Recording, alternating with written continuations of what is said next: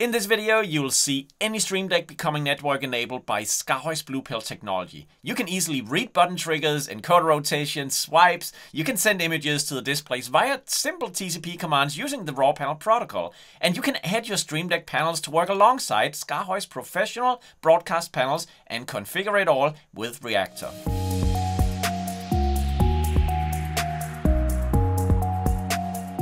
Hi there, and thanks for watching this video from SKAARHOJ Innovation Lab. My name is Kasper, and I'm the CEO, founder, and chief designer of SKAARHOJ. I am actually an engineer, and I love coding. I love making hardware and bringing all that out to you guys. So I have also worked on a Stream Deck integration. That means Stream Decks, any Stream Deck you can find on the market will be network enabled by the Blue Pill technology. So what is all this? Well, this is the Blue Pill server. It is a little device that has USB-A right here. We usually don't use it because as a server, it does a lot of software stuff with the SKAARHOJ panels meant for broadcast and AV productions, live productions. In the other end, it has an Ethernet jack and it is powered with PoE. So the Ethernet switch is bringing power and signals out to the Blue Pill. Now, quite unusual for what we demo, I will now plug in the Stream Deck Plus. And this is one of the newest panels from Stream Deck, which today is connected to the Blue Pill and will be network enabled. So after this little SKAARHOJ intro animation, you'll see for a brief moment that it says it's ready for connections, and then something happens. And what happened right there is a script that I have running on my computer connected to it and started to rotate graphics and so on. Just so you can see that we are apparently doing something. But we can do that ourselves. We can send our own graphics over to the panel, so we'll do that later in this video. But at first, I want to show you that I can connect to this with a telnet or PuTTY or PuTTY, I'm not sure what it's called, or NC, Netcat on the Mac. So let's just go to my computer here and then type in NC and then the IP address of the Blue Pill. And I know the server port is going to be this. So actually I want to offer you a split screen view of these two so that you can see them together. So let's just do that and move this whole thing aside so that you can see that I'm making button presses. So now I'm connected to something. I'll type in list, because list is a command that asks the Raw Panel server on the Blue Pill right here, ask it to identify the Raw Panel that we have, which is the Stream Deck. And you can see from that information, it seems to be serial number and so on. Now, exciting would be to press these buttons. So as you can see, I'm pressing these buttons. I get messages sent over.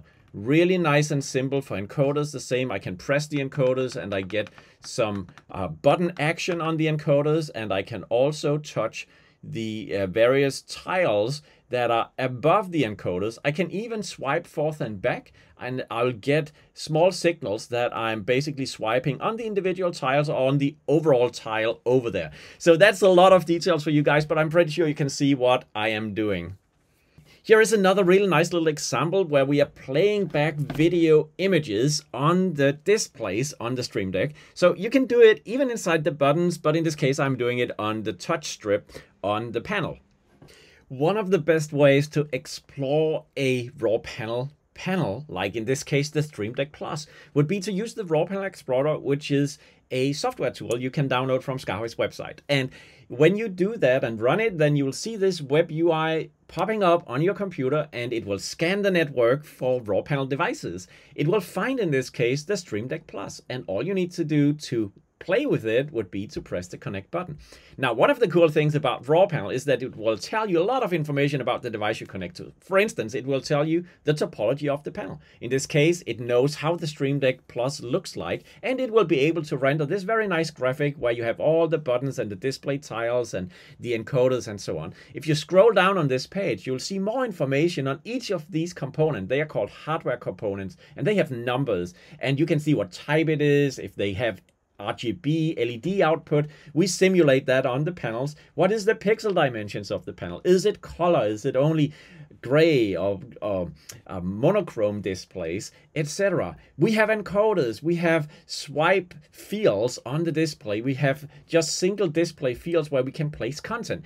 And with this application, we can pick any of these elements, like this button, for instance, on the Stream Deck, and then we can send over an on instruction. You see what happens when I do that. It will light up white, but I can change the color to something else, and the commands that are being sent over to the panel over TCP are shown down here. So this is the instruction, the color number for blue.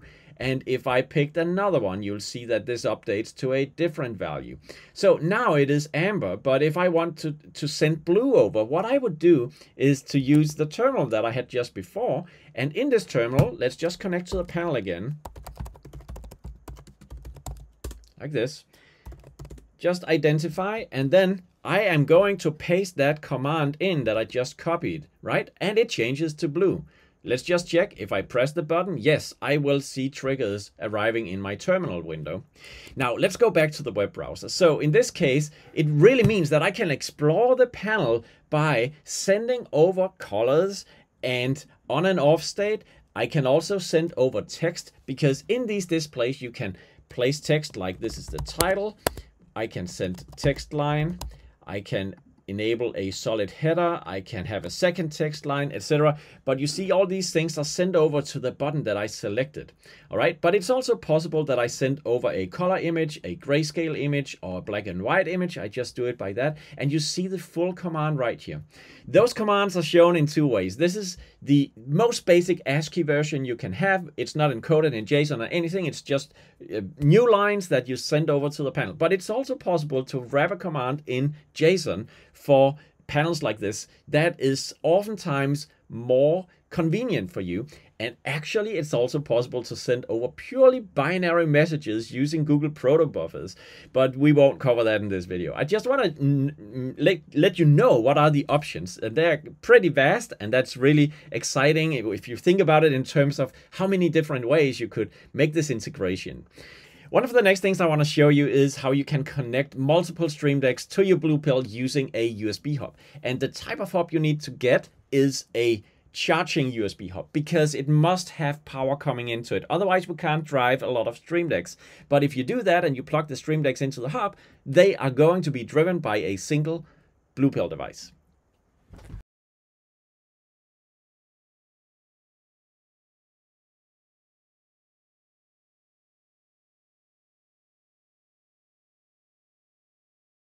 So you see this ton of Stream Deck devices currently connected, and the cool thing is, if you look at my computer, you can see the Raw Panel Explorer finds them all. So let's have a little bit of fun here and then see how these are reacting. I'll just share my screen between my camera and the Raw Panel Explorer. So here we have the foot pedal, and if I connect to this one, you'll see, sorry, I connected to the wrong one. Now let's find the pedal. That's the one. I connect to this one. You see here is the topology. If I press the button of the pedal, you see the triggers are being announced in the window over here. So that works. Now let's disconnect from this one and connect to the Stream Deck XL. So just find that down here in the arsenal of things. I can also send like something called full throttle. It's gonna send over just a lot of white to the panel to give it like all we've got. And now I could press these buttons. I could put on the colors that we talked about up there in the corner, or I can send over some test graphics. Once again, I'm doing all of this to help you guys getting started developing, because these commands are the ones that will help you to get content into the displays. And apart from that, we can then, of course, confirm triggers coming from the buttons as I'm pressing around on the panel. Now we can have the Stream Deck standard original version here. Where is that? It's right there. This one. There we go. I press buttons on this one and triggers are received. What about Stream Deck Mini? It's right here. So as you can see, all these Stream Decks, basic as they are, having just single buttons, are of course also connected. Actually the beef is really with the Stream Deck Plus, because that has all these new elements, and the Raw Panel protocol is strong enough to support all of this, and that is something we are pretty excited about, because that makes it fit pretty well with our ambition in SKAARHOJ to innovate the future of media production control.